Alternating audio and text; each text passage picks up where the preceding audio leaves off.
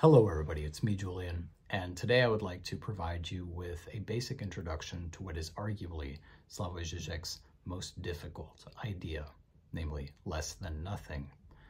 And I've really been racking my brain to think about how to best explain this, and I think I have a way of introducing it, but I warn you that it is nevertheless somewhat technical.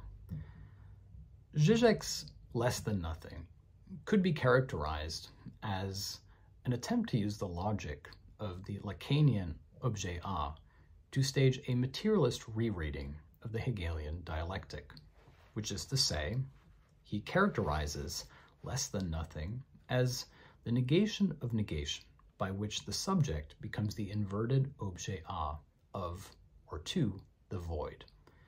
But by itself, that's quite difficult to understand. And so what I'd like to do here is to essentially introduce you to what you might call the four ontologies of Žižek's argument.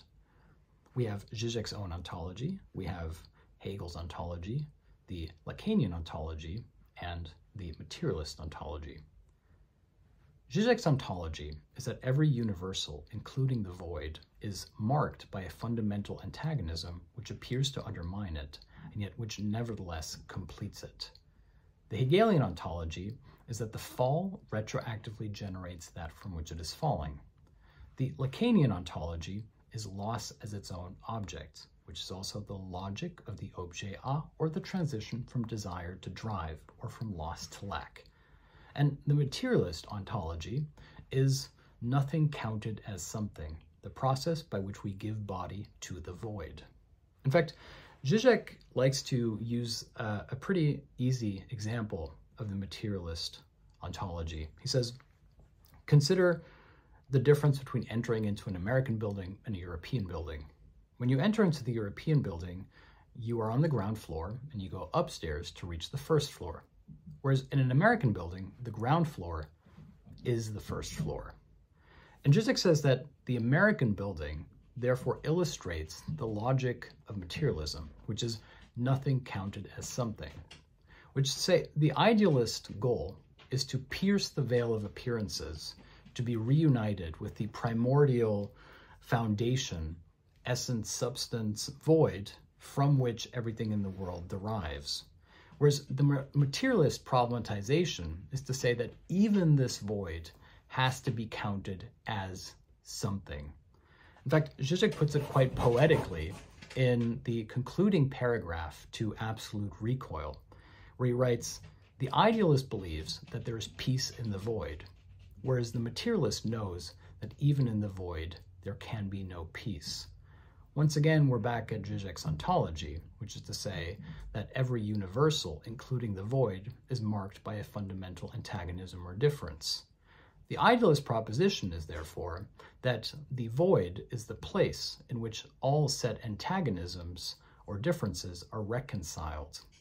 Whereas the materialist position, which is therefore also Žižek's own, is that antagonism and difference is precisely what structures the void, that which appears to undermine it but also complete it.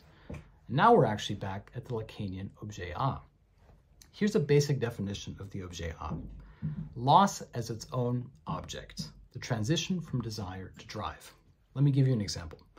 Let's say that you're playing a video game. The goal of your video game is to beat the final boss, to complete the game. But you'll be sad when it's over. And so secretly, the underlying aim is to never beat the game, to keep on playing it, to sustain your enjoyment. This means that the object of desire, the elusive goal of beating the game, is held up in a space where it can't be obtained so as to allow you to keep on enjoying the process of not obtaining it. Here we have the transition from desire to drive. Your desire to beat the game is supplemented or substituted by your drive to enjoy never beating it. And Žižek says that you can use the same mechanism to make an argument about idealism. Idealists claim to want to transcend the world of appearances, to essentially beat the final boss of Kantian transcendentalism so as to be reunited with the ideal, with essence or void, where there is peace. And yet, secretly, this can only be staged against the backdrop of its own impossibility, which is to say, the process by which the ideal goes from the object of desire to the object of its own loss, namely lack.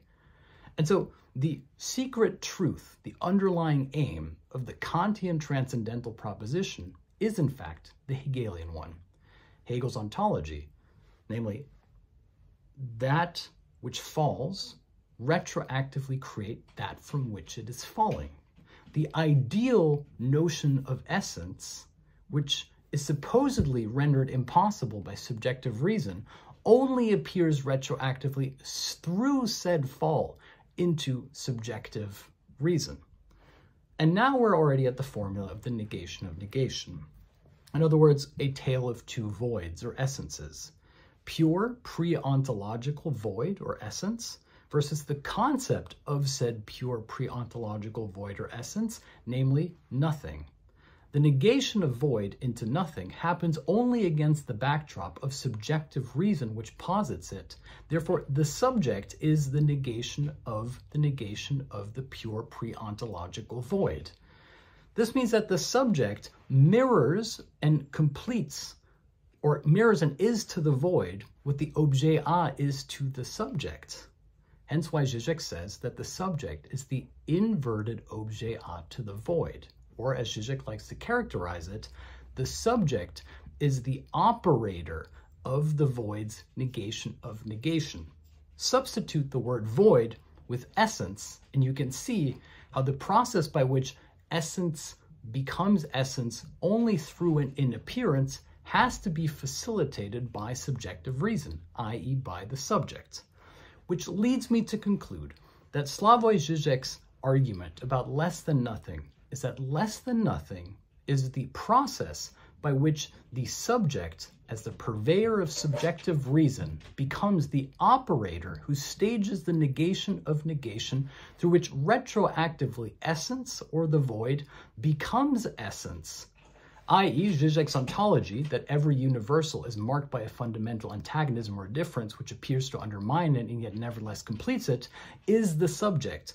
The subject is this gap that cuts across the universal, which appears to undermine it, the Kantian problem, and yet which nevertheless, against the backdrop of its own impossibility, creates the foundations through which the purity of substance or the universal can be conceptualized in the first place. This means that the subject radically breaks the notion of the universal, and yet nevertheless closes it.